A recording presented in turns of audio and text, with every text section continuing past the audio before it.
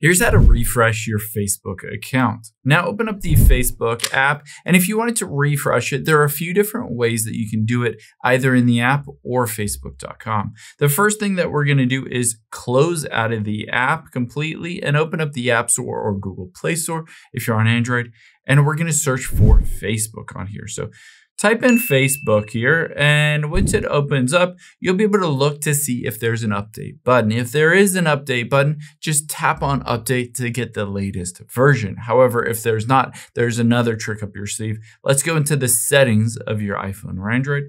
Tap on general, and then iPhone storage. After you've done that, we're going to find that Facebook app. So scroll down, tap on Facebook, and on your iPhone, you have the ability to offload the app. What this does is it clears the cache and cookies. So I'm going to hit offload and then just reinstall it to force update to the latest version. Now, if you're on an Android phone, all you need to do is clear the cache and cookies. So after we go through the process of reinstalling that app, this will help update it to the latest version and a lot of times refresh it or update it. Now, after we've done that, the last thing that you can do is open up the Facebook app, tap on menu at the bottom right.